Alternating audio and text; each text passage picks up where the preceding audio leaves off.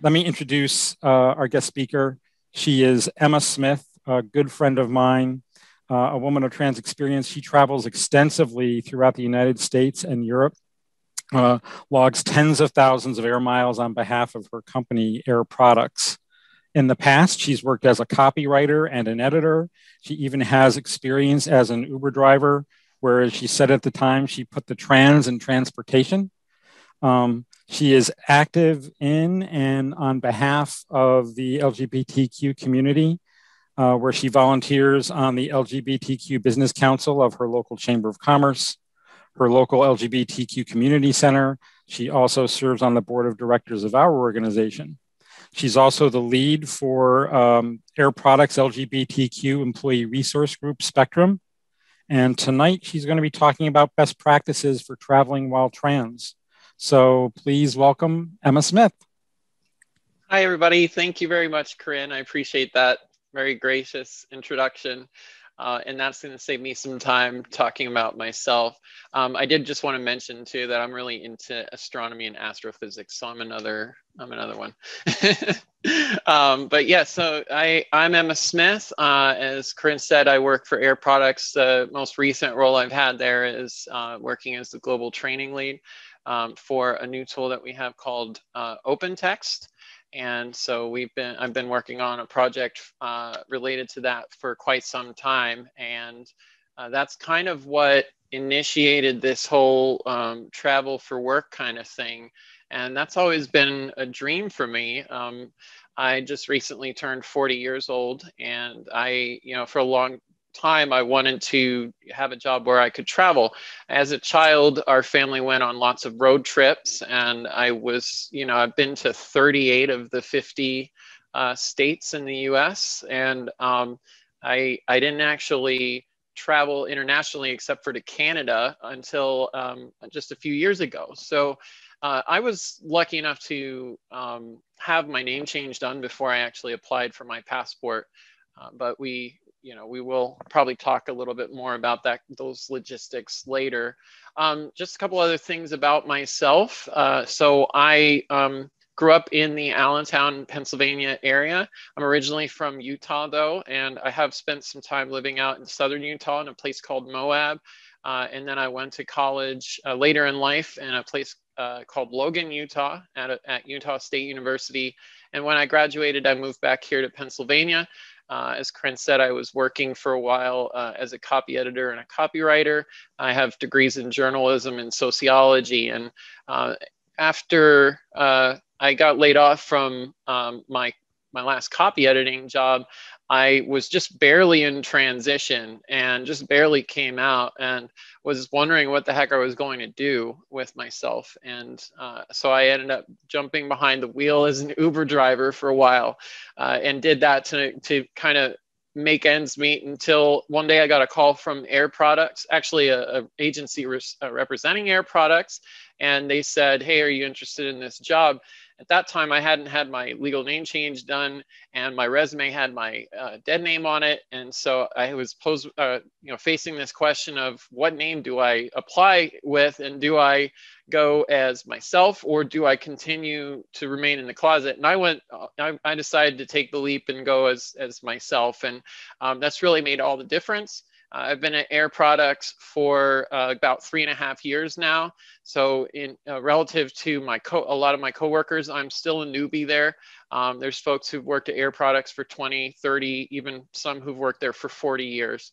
And it's really cool because it's in the STEM field, which is completely outside of my liberal arts degrees. But I'm able to apply a lot of what I've picked up throughout my life, just from experience there, and believe it or not, liberal arts degrees have really come in handy working with mostly engineers. So anyway, that's just a little bit about myself. I did also just want to mention that the things that I'm going to talk about are my experience as an out trans woman who's traveled to several westernized cities and countries. My experiences may differ from anyone else's experiences. There may be folks on this webinar who have traveled a lot more than I have, to a lot more places, and that's fine. This content is meant to inform and inspire you to do further research and preparation as you consider your own travel, whether that's domestic or abroad. And then I'll just give you a heads up that at the end of this presentation, I have lots of resources that we'll talk about, and everything in this deck is hyperlinked. So if the slide deck is made available later, there's going to be lots of hyperlinks in it that you can click for more resources on the subject. Okay, so what might you expect to learn from this discussion? So we'll talk a little bit about what you might need to know before you actually take off for your trip, how to prepare for your trip, how to protect yourself from ignorance. And when I say ignorance, I don't necessarily mean like the negative connotation of ignorance. I just mean, you know, it could be that, or just maybe people who have never interacted with a trans person before. Also how to travel safer and smarter. And then I'm going to share a lot of anecdotes about my own experiences, some positive and some not so positive. And then finally, like I said, we'll have some additional resources that we'll go through and take a look at as well. All right, so our itinerary for this trip is going to start with an icebreaker. So we're going to do a little bit of a thought exercise. And then after the icebreaker, after the icebreaker, we'll talk a little bit about why we travel, and then also how and where we might go, and then things to think about. As promised, I'm going to share some of my personal experiences, and then we'll look at those additional resources, and then hopefully have some time for additional Q&A. Okay, so I'd like everybody to take a few moments and imagine that you're traveling. And this could be, you know, you are a place that you've traveled to before. Maybe it's a place you've never gone. I just want you to think about where it is you're traveling to. And if you want, you can even pick two places. Maybe pick a place that you would never see yourself going to, and maybe pick a place where you always wanted to visit. Okay? And then once you have in mind what that place is, I want you to think about, have you ever been there before? So is this a place you're familiar with, or is this a place that you don't know anything about? Or maybe you know just a little bit about it and you want to know a lot more. Is this place domestic, meaning is it within the United States and its territories, or is it abroad, meaning you're going international? So now I want you to think, now that you have this place in mind, I want you to think, or these places, I want you to think about what aspects of your identity might put you at risk. And here's just a little identity wheel that has some identity aspects. There may be others that you take into consideration as well. So things like your beliefs and ideologies, your socioeconomic status, your education, your career, sexual or romantic orientation, your age, race, ethnicity, gender identity, and expression. Can't forget that one. So which of these identities put you at risk in this place where you're going, or you think might put you at risk?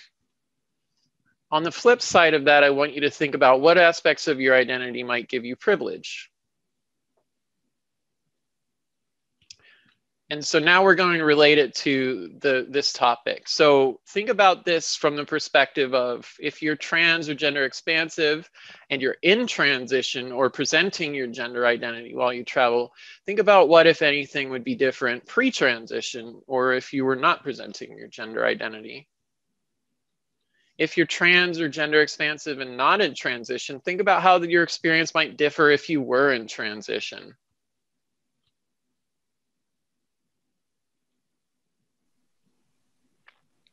So we have one quick Yeah, comment. I'm looking at that. So this is meant to be, so when I say gender expansive, I'm opening it up to anything under the umbrella. So it's not binary. It's not meant to just be, you know, if you identify transgender, but also, you know, if, for example, if you're cross-dressing or partial cross-dressing, or maybe you're gender queer or non-binary and your gender expression may not fit, you know, within the rigid confines of a binary gender expression.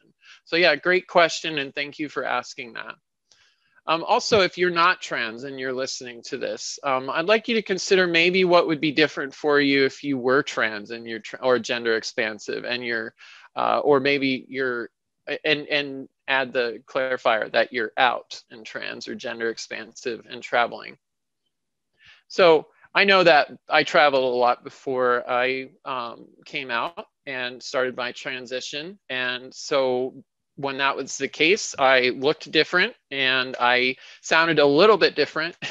And, you know, I had a lot of privilege because I'm white and because I speak English and I'm college educated. You know, and then when being a trans person and being out and traveling as trans, that adds like so many other layers to this. And so there's a lot that I need to think about. And so the point is, or at least one of the points, is that self-awareness and vigilance toward your surroundings can literally mean the difference between life and death. In 2019, I went to the Out and Equal Workplace Summit, and the first day, one of the seminars I attended was a seminar on traveling as an LGBTQ plus person. And this is something that somebody there said. Some of the other things that folks shared is like, obviously the country that you're going to is an important consideration. Is it a westernized country? I mean, have they adopted similar cultures and ideologies that we have here in the United States or in Western Europe?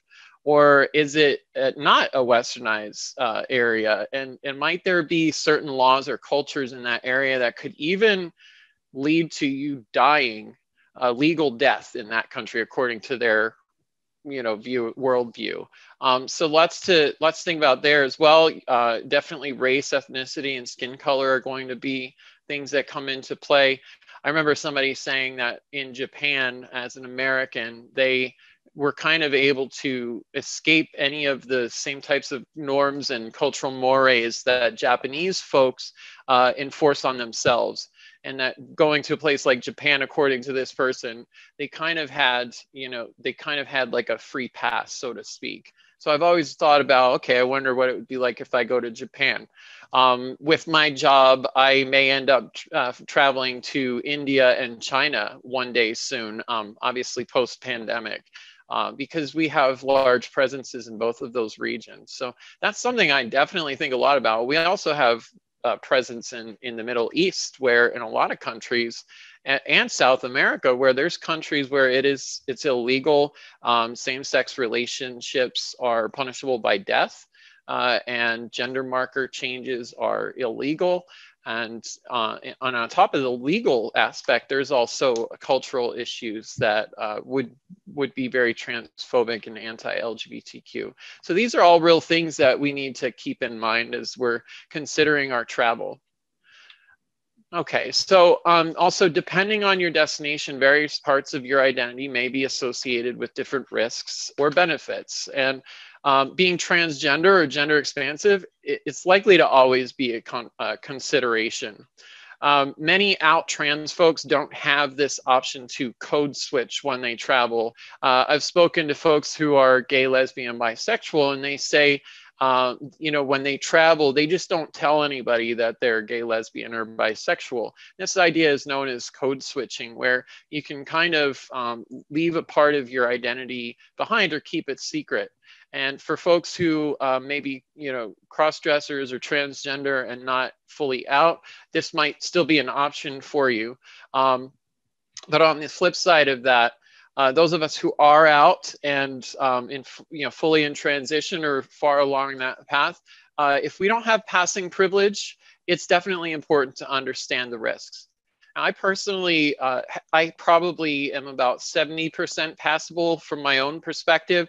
As soon as I start talking, people start clocking me. I also, my height and my body shape are also aspects of me that tend to give, you know, most folks the clue that I'm transgender. So wherever I go, I'm taking that with me. So that's really important to understand how that's going to potentially impact your experience and your safety.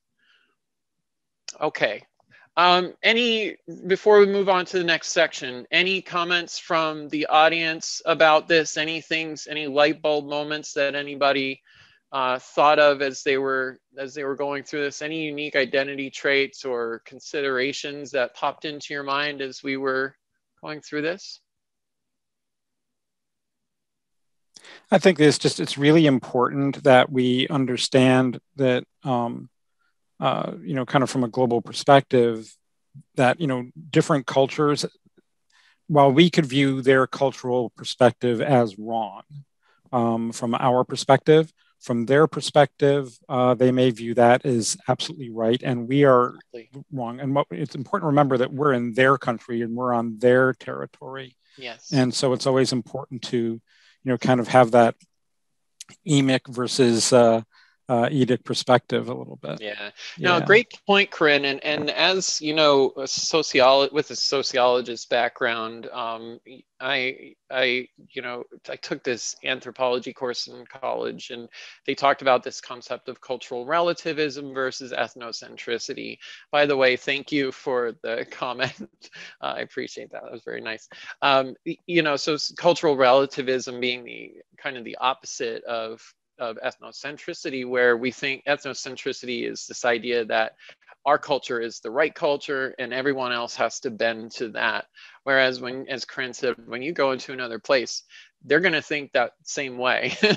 And so it's important as a foreigner or an outsider that you are sensitive to that and try to be more culturally relative. And I really like that. I like that sense of wonder when I go to a new place. I want to experience what the locals experience. In some places, though, I'm restricted from doing that.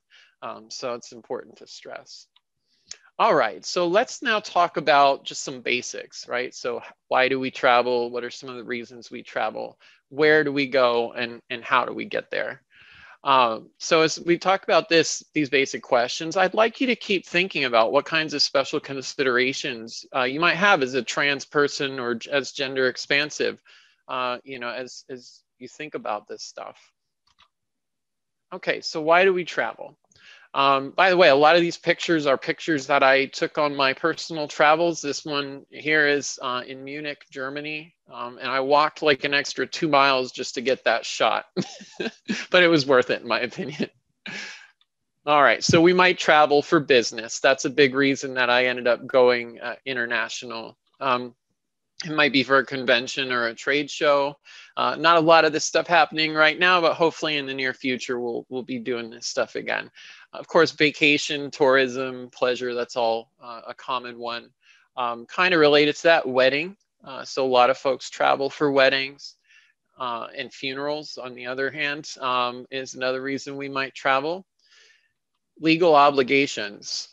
So maybe you're getting divorced, or maybe there's an estate sale or something like that results in a legal obligation. Similarly, moving, right? Obviously, if you're moving, it might be traveling down the street, but you're still technically traveling.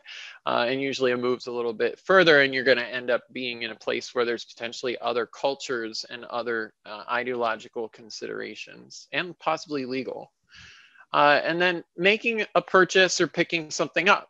So I know folks who have traveled across the country. In fact, a guy I work with, he asked me when the next time I was going to, I just saw a comment I'll respond to in a second, but he asked me when I was going to the UK next, because there was a pinball machine in Southern England that he was interested in buying because he collects pinball machines. And I said, well, not for a while, but I'll let you know. I was not walking in heels. I'm not a heels girl very often, so I do wear heels from time to time. But I'm definitely a city girl. I've been going to New York City since I was 4 years old, so I do a lot of walking in sneakers and flats. But yeah, good point. All right, and then finally, I threw one in here. It's escape to one's true identity. And the reason I put this is it recently occurred to me. I know some folks who are not, maybe they're trans or they're cross-dressers and they're not fully out, or not in transition, and they take advantage of going someplace new, maybe because they're away from a spouse who doesn't know about their identity, or it's also a place where nobody is likely to know you. Although I will warn you, there's been more than one occasion where I've randomly bumped into somebody from my hometown I was in a place far away, and it was very unlikely to have bumped into somebody I knew. One time it was on a plane in a state across the country from where I lived. And then the other time it was on a ferry going to Liberty Island. And so these are places where there's not a lot of people there to begin with. They're far from home, and you just gotta, it's a small world, I guess, gotta say. But if you're traveling to a place where you know is safe and accepting, it can actually offer a trans person who isn't fully out or in transition this opportunity to experiment with their identity. It's just important to do that carefully. And I know trans women who have done this. Just recently, I was talking to somebody who did that. So that's something to think of as well. And when our conferences and our conventions start back up, I know a lot of folks like going to Keystone and the Trans Wellness Conference, and those can offer that same kind of place where it's a fairly safe space to be, and it gives you that chance to fully explore your identity. All right, so let's talk about where we might travel. So we may go to somewhere domestic or somewhere abroad. Maybe it's interstate or within the same region. Maybe it's across the country. It could be a multi-city trip, and it could even be international or a world tour. So all of these different types of travel or places to go are going to have different considerations for you when you're planning on going.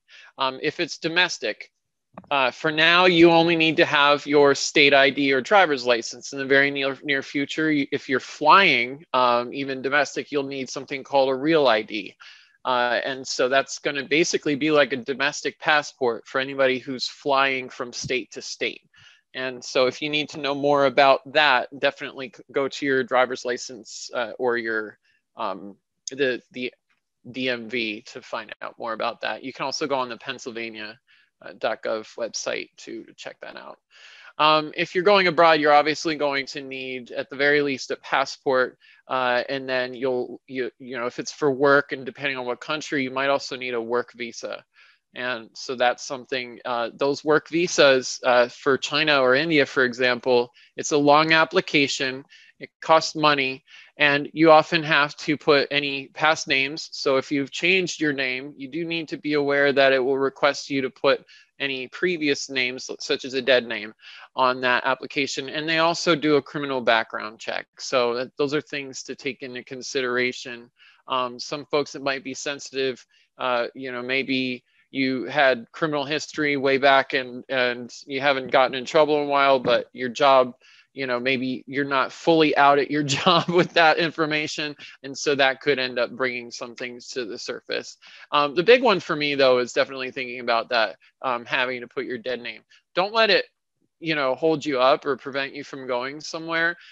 Some folks, it doesn't really bother them as much to have that.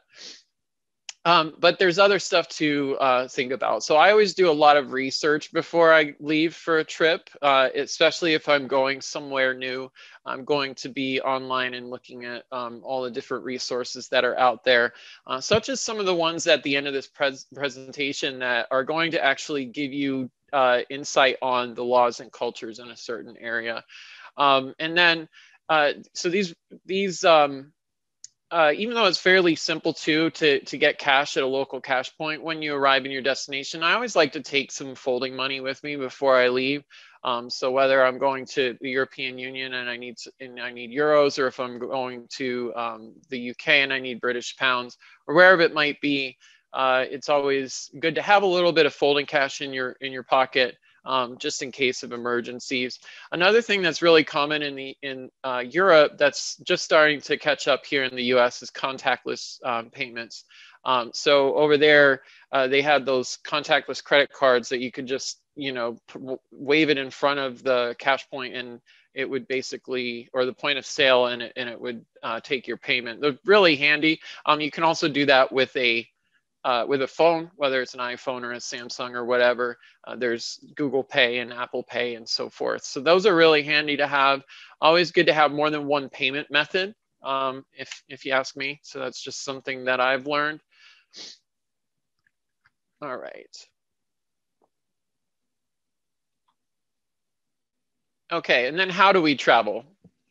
So Corinne, this is I believe it's the S-Bahn track in Munich, in I think southern Munich. I know you're into trains, as are a couple of other folks, but S-Bahn and U-Bahn are the most prevalent trains in the city of Munich. Very easy to ride as well, and they also have a good tram system too. Okay, so you might travel on foot.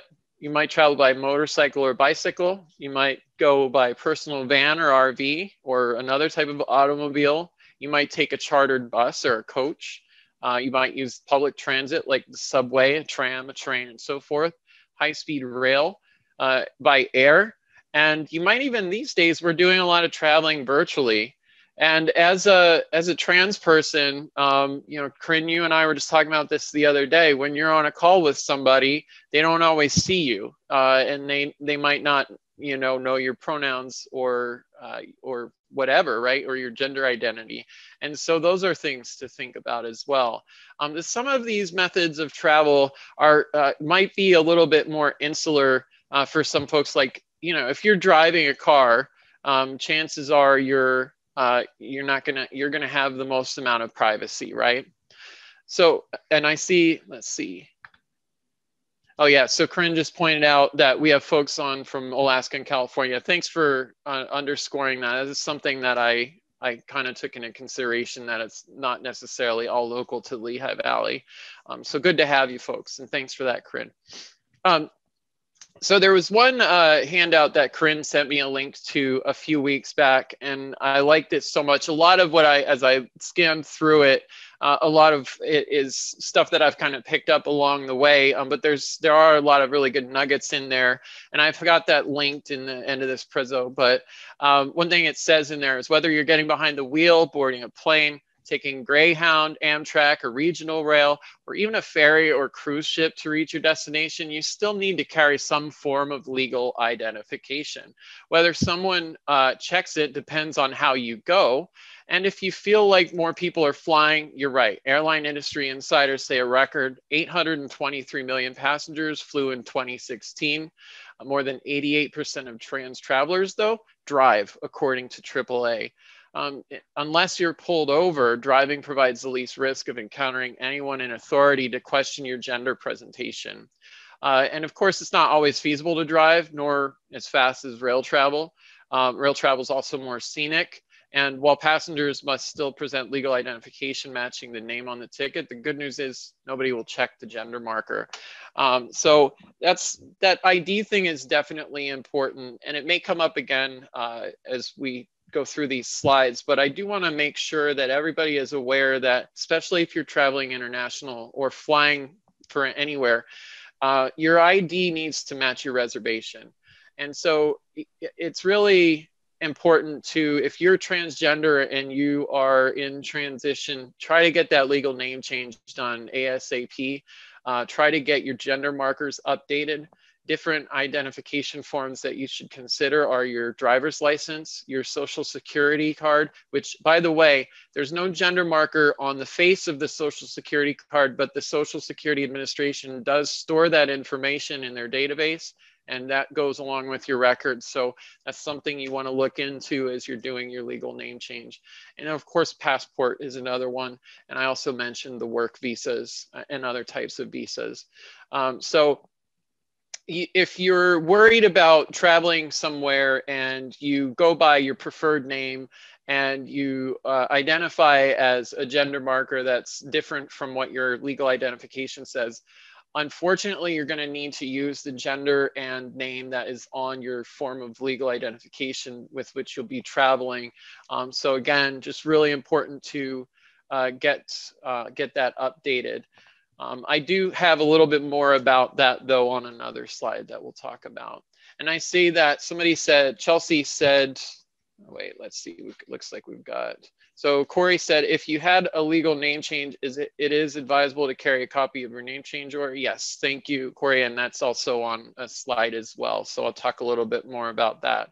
Excellent point.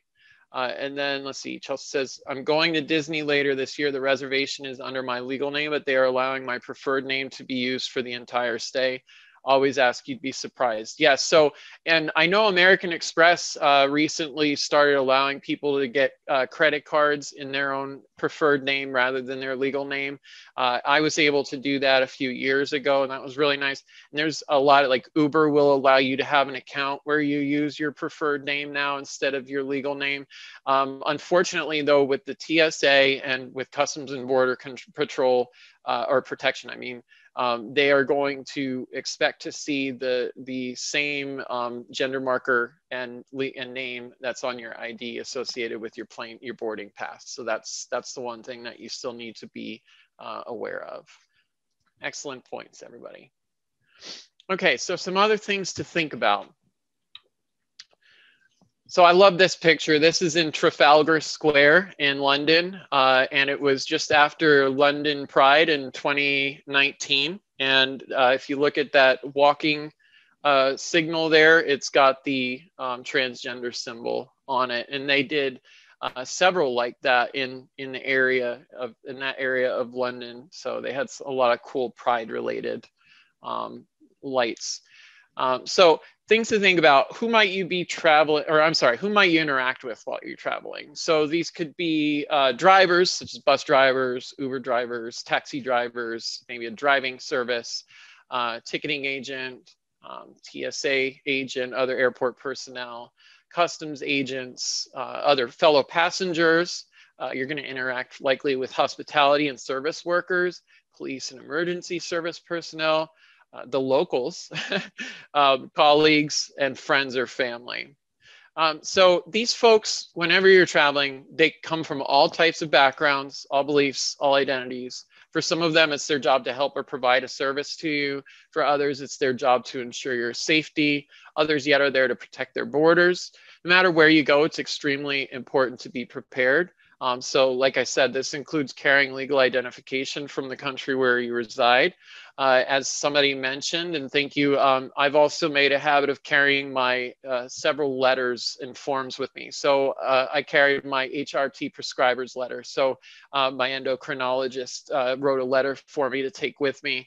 Also, my therapist gave me a letter to obtain HRT. And so I carried with that, declaring that I identify as transgender and identify as female, and what my preferred name is. And then also, once I had it, I carried the certified copy of the court order that I got when I had my legal name changed. And the reason that can be helpful is because it has your previous name on it as well as your new legal name. And so that'll be, if you ever need to make a connection between those two different records, you have a certified copy of a court order that does that for you. And then also carry copies of your IDs. It's always good to have a backup. And I would just throw them in my, I always carry a book bag when I get on an airplane. And that has like all of my stuff that I need within arm's reach at any time. And that's where I would just stuff the letters and whatnot into there and have those as a backup. And thank you, Corinne. So is that, wait, was that Corinne?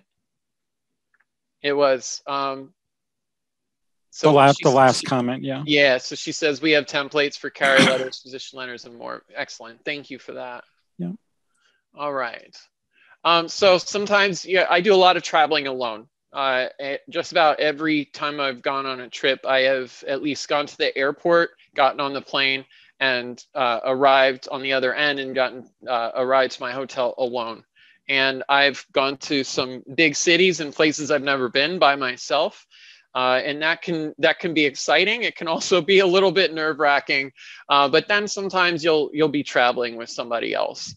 And so if that's a colleague or friend, partner, family member, it's suggested that you discuss your concerns with them about being a trans or gender nonconforming person and traveling. Agree on a plan for how that person might support you if anything comes up, whether it's misgendering, other issues unique to trans folks, even if you just get separated, run into legal trouble, or have an emergency. And if this is somebody like a colleague who maybe doesn't know a lot about the trans experience, then this could be an opportunity for you to help educate them a little bit. But it's always nice when you have somebody who's in your corner and there to reinforce, because a lot of times I feel like I'm the crazy trans lady if I'm making a stink or standing up for myself and I'm alone. Sometimes you can feel like you're like the spotlight is on you and you're in a fishbowl or whatever. And that's not always the most comfortable place to be. Also, so if you're traveling alone, be sure to notify at least one friend or family member that you trust. Give them a copy of your itinerary. So I always share my itinerary with my mother, and then an extra copy of any legal or transition related documents, and then stay in touch with them periodically. That way, if something would happen, it might flag up for them if they don't hear from you in a while.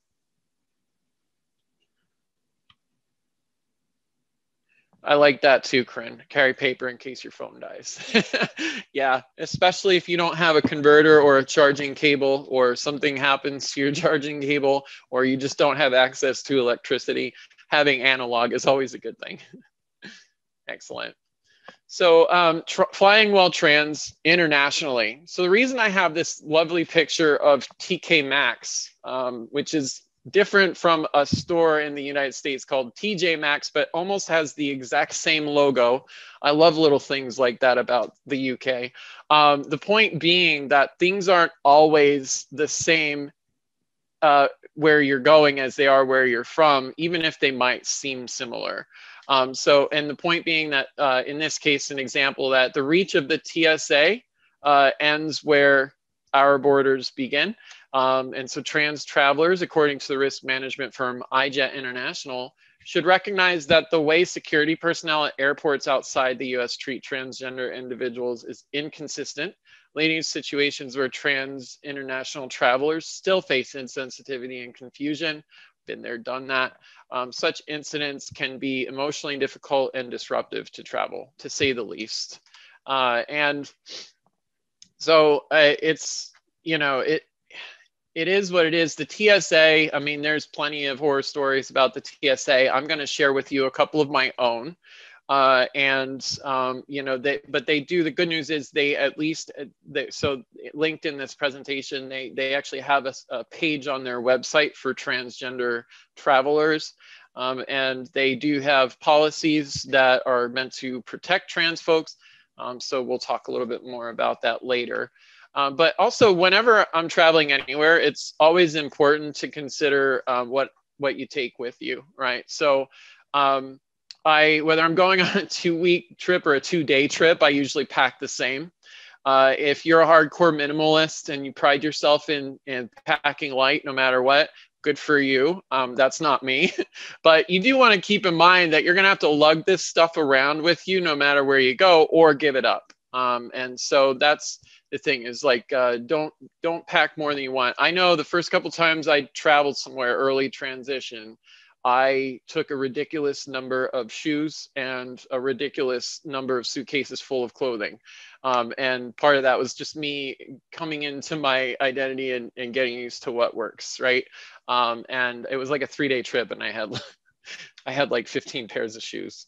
So anyway, but one thing I like to do is always leave a little chunk of room, like empty space in my luggage, so that I can go shopping. Love Charlene's comment, a shoe for every 5 hours. So as trans folks, we also may have certain intimate or personal items, maybe medical items that we carry, from packers to binders to dilators to wigs and breast forms, other prosthetics, and so forth. And going through security, it can be a stressful experience no matter who you are, especially if the airport's busy and you're in a hurry to get to your gate. But it's important to know your rights. And so there's several resources, as I keep mentioning, that will help you with this. And one of them says is, while almost all passengers can decline using the full body scanner in favor of a pat down, the TSA has since 2015 been able to make that screening mandatory, what it calls enhanced screening, for those selected. There's no alternative for those passengers. And I've been that passenger more than once. So I can say that before the pandemic, when I was traveling, last 2 times I traveled was in January and February of last year. And I spent a total of 4 weeks in the UK during that time. And when I traveled, I usually leave out of Newark Airport, and they were not making everyone. So like closer to 9/11, everybody was going through that like really invasive scanner. For a long time, those scanners actually took like a picture of your naked body. Thank you, technology. But now it just takes like, it looks for certain anomalies, so to speak, on the body as you go through it. But not everybody gets flagged for that enhanced screening. But I have gone through that experience. And then I was given a pat down. So what happens is when you're going through the line, a TSA agent has about a half of a second to click a pink button or a blue button. And in that split second, if they pick the one, and by the way, I'm going to acknowledge that that's binary and needs, I mean, I wish they could fix that, because it restricts you to one of 2 choices. And we already know that gender identity is not just limited to 2 choices. Even our president said that. But they pick that, and then it looks for a certain body shape and looks for parts to be all in what the binary heteronormative cisnormative system thinks it should be. And when something like that, an anomaly shows up, then you get to have a pat down as well. And really what they're looking for is not to discriminate against you as a trans person. They really just want to make sure that you're not packing anything on the plane that could harm other people. And so I have had a very intimate pat down.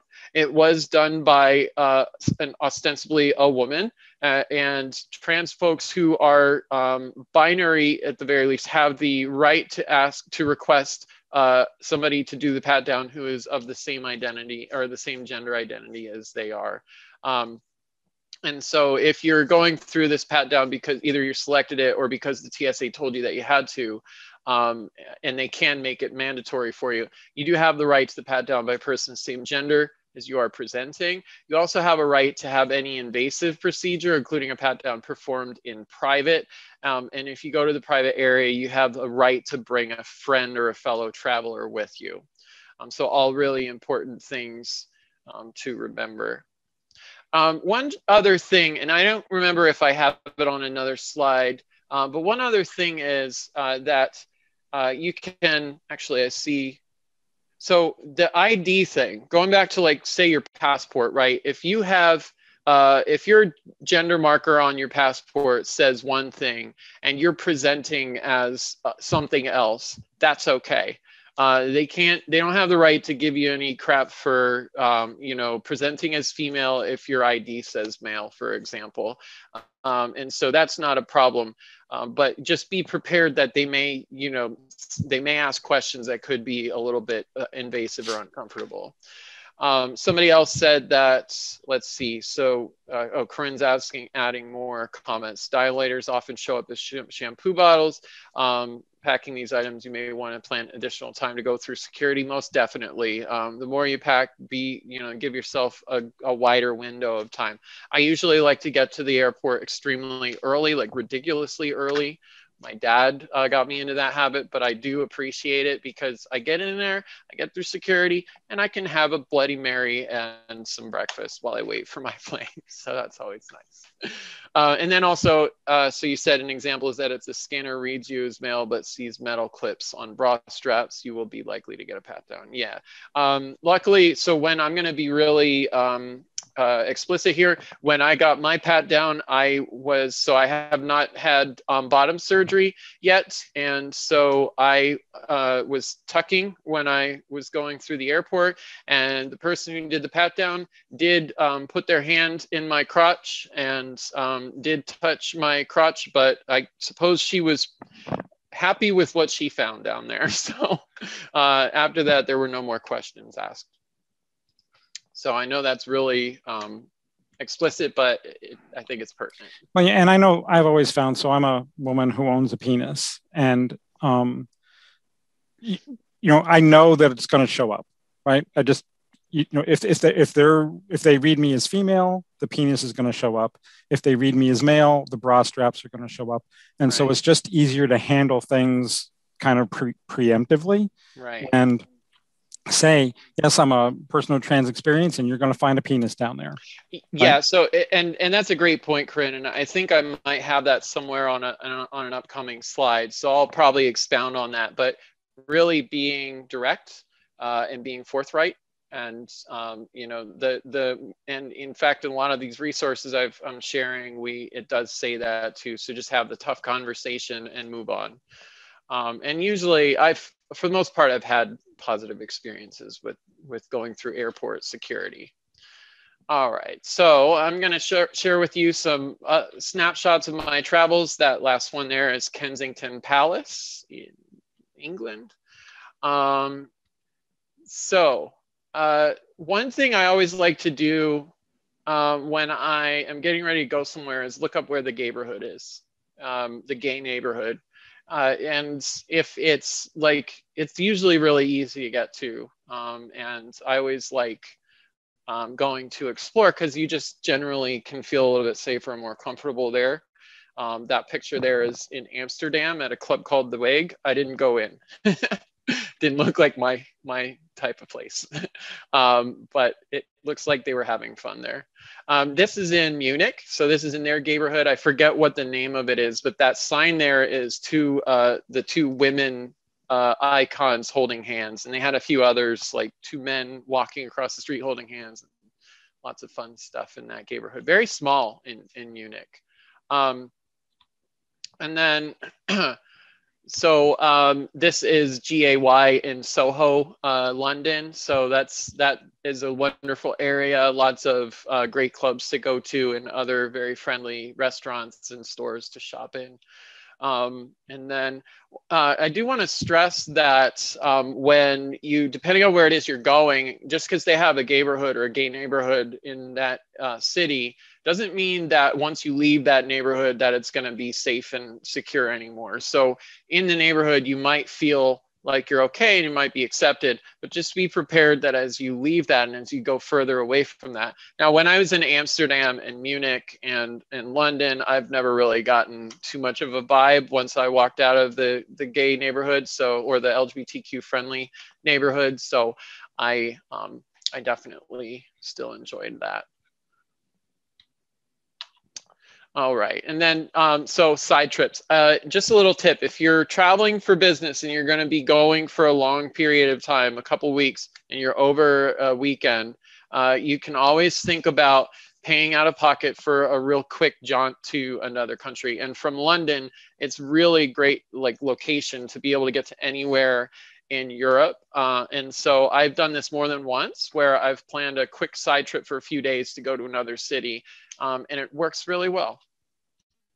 So that's in Munich, that's the Glockenspiel, that's Chinatown in London.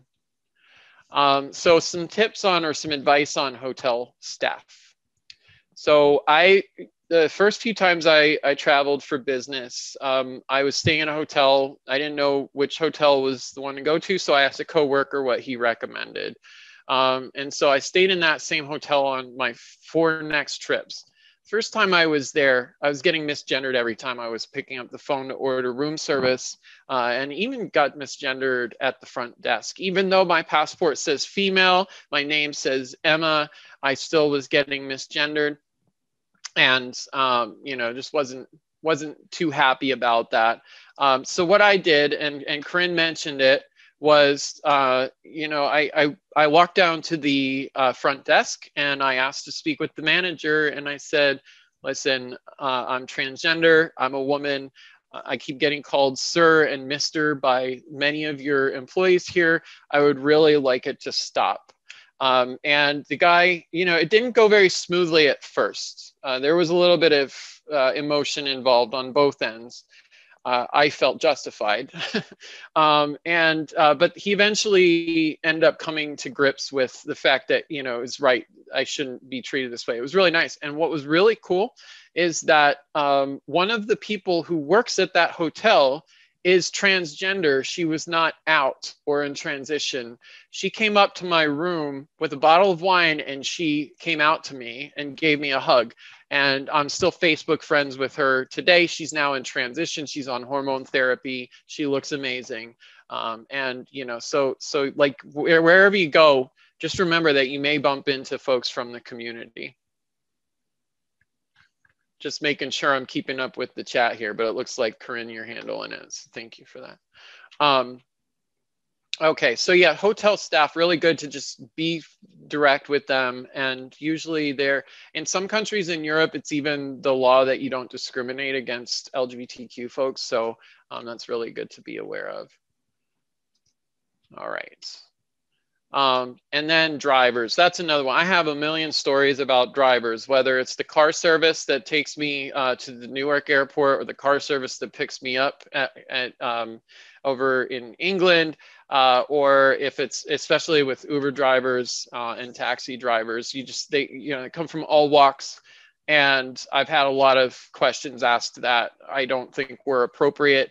I've had folks say things like lifestyle choices to me many times, which is one of the things that'll really rub me the wrong way, and so forth. So, sorry, I'm logged in through a VPN and it's telling me I need to extend. So I just want to make sure I do that real quick so I don't lose everybody.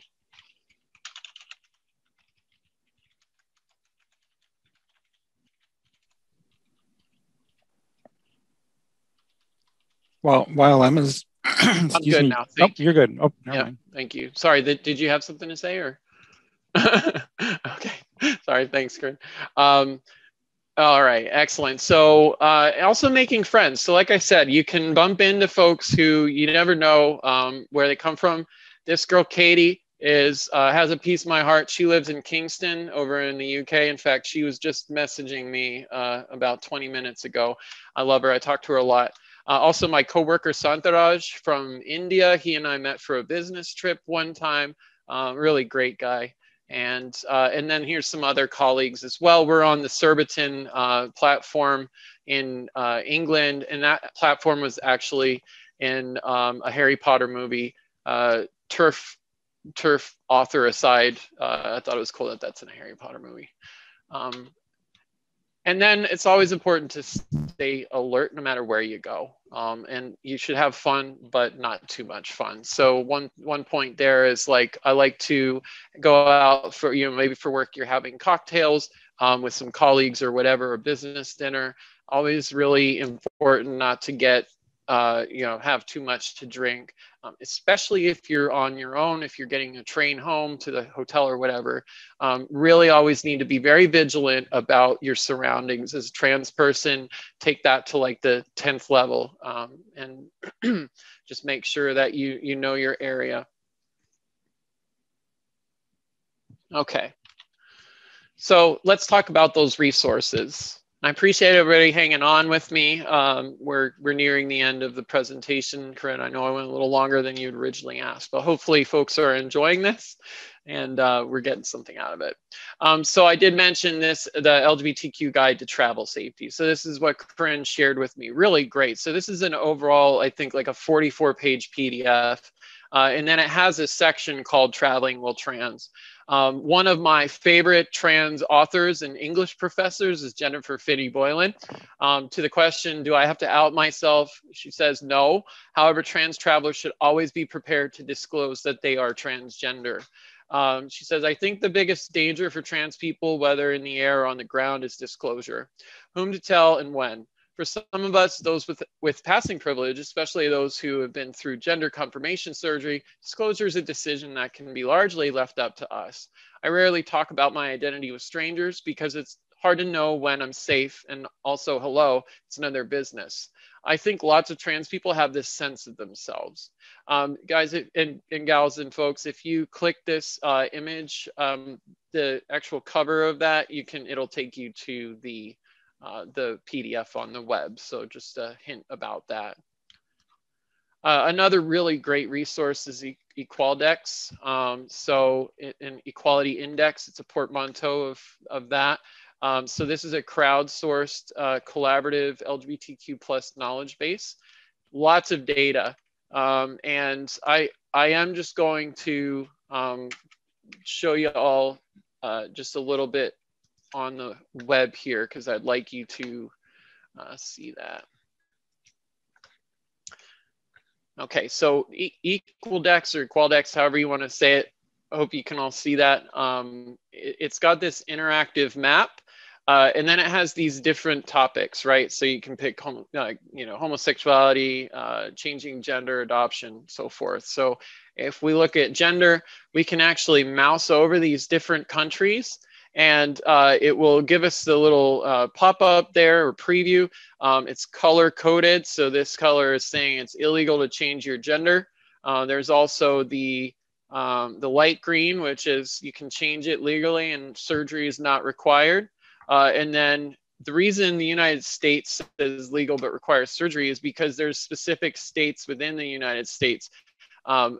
And even one state, lovely Kansas, where it's completely illegal to change your gender marker.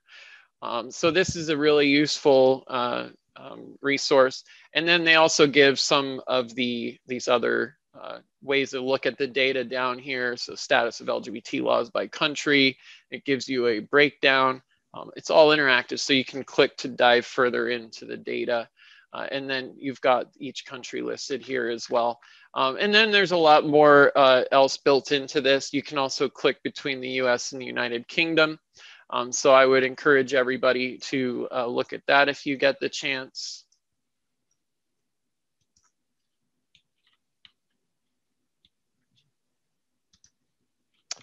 Okay.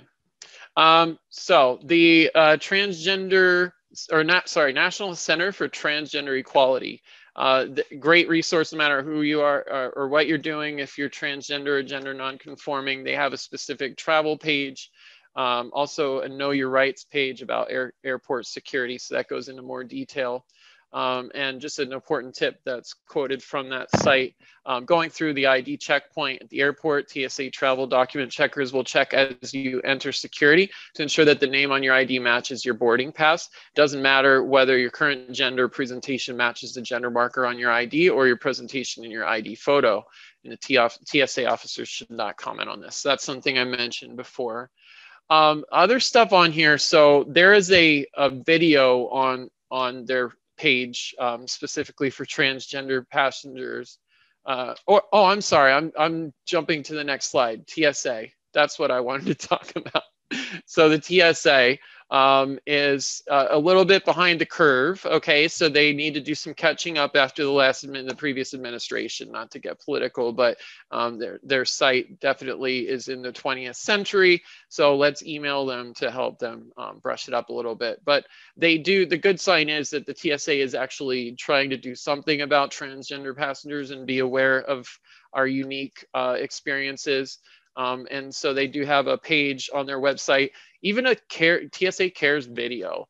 I'm just going to warn you, though, that even though it's specifically for transgender passengers, its awareness of trans issues is very limited. And for example, the advanced imagery screening technology restricted to those binary choices I told you about.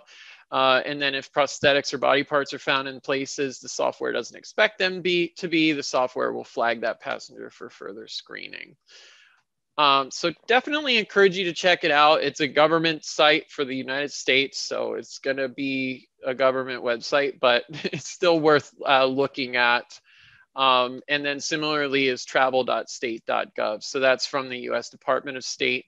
And they're going to have a page for LGBTI travelers. It focuses mostly on the GL and B, or the LGB, trans and intersex, even though in their acronym doesn't necessarily come to front very much. There are a couple things they mention, including about gender markers and so forth on IDs. They also allow you to look up your destination. And so if you wanted to, specifically, if you're going to China, the nice thing is on their page is that they actually have, you know, a breakdown of issues. So if you look at safety and security, I think it is, or is it local laws and special circumstances? So under local laws and special circumstances, and they have a page like this for every country. So they will give LGBTI travelers some details about that country, which I think can sometimes be very qualitative. So definitely good to check that out. They even have this this human rights report. So there's a handful of, they go back like 2019, 2018, 17, 16. So that can be helpful as well. It gives you some more detail on what's happening in different countries.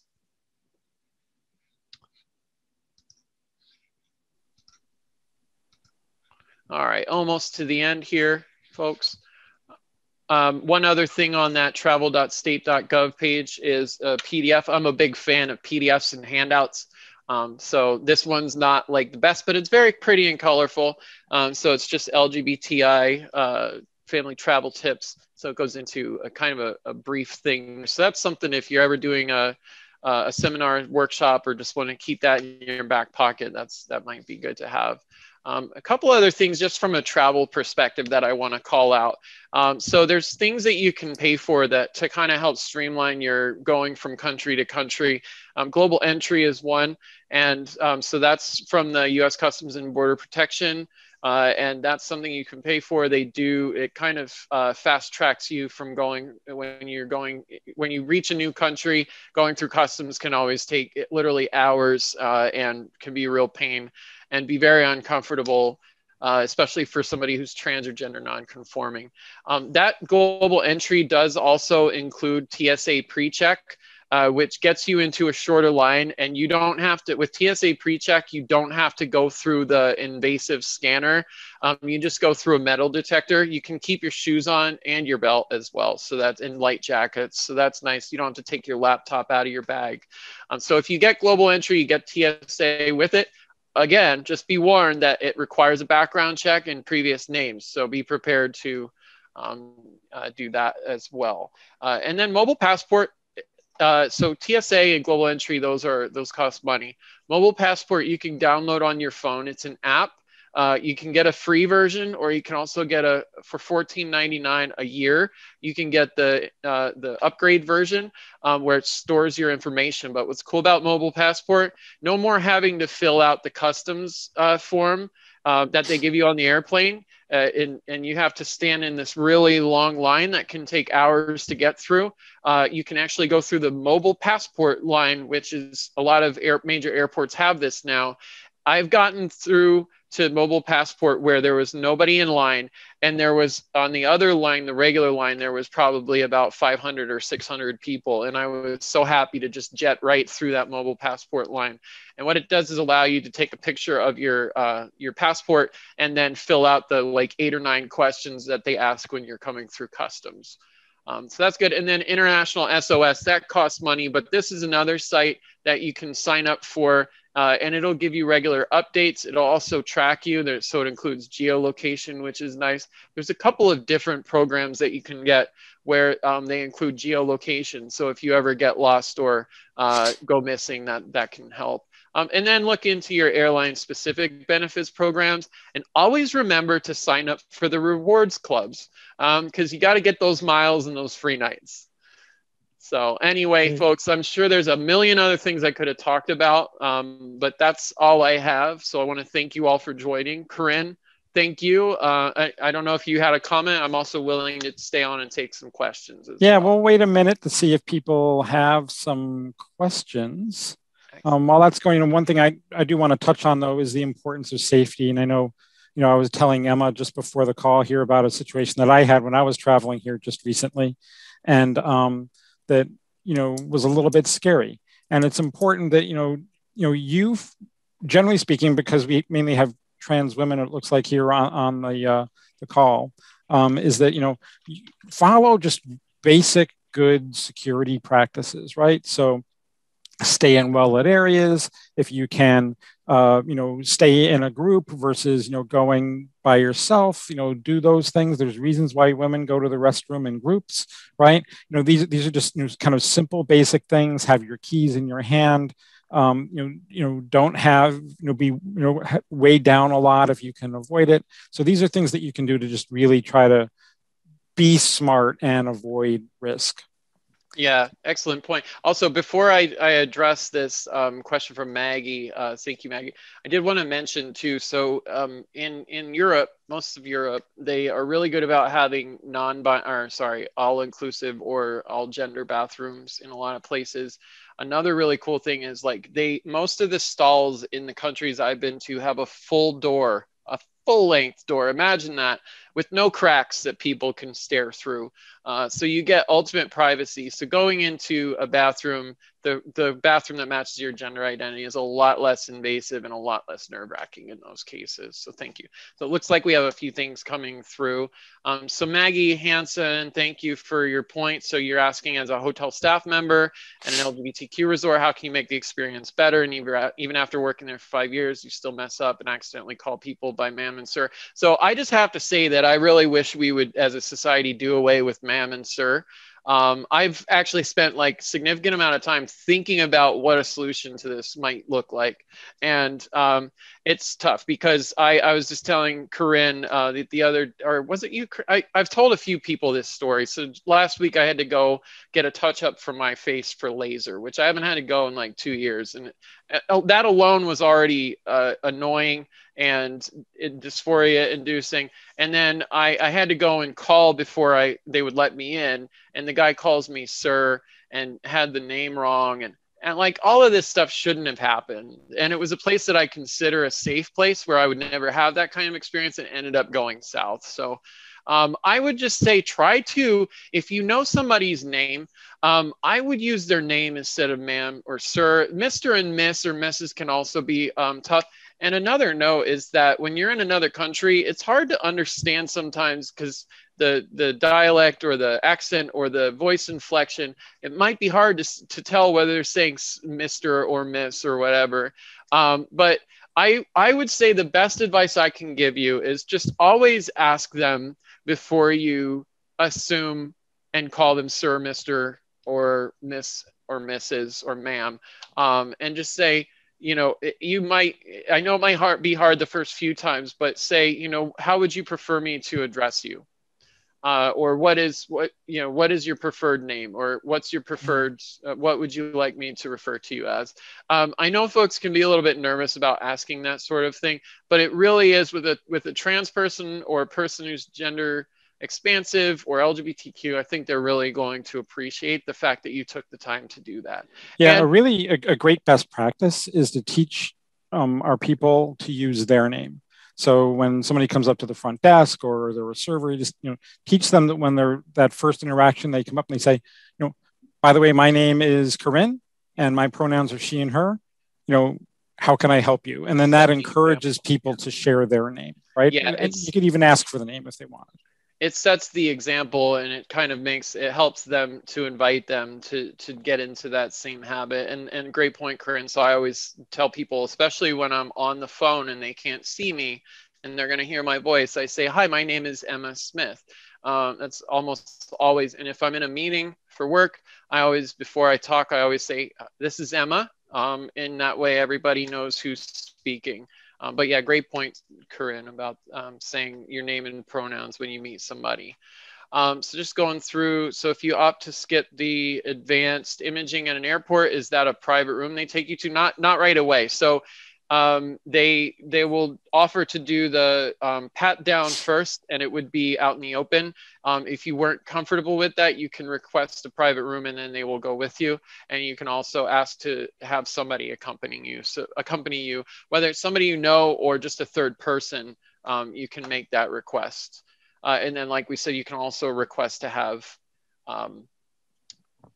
that done privately as well. So one person said, this is not travel, but I Uber for part-time work. Did you have to call or was on their site?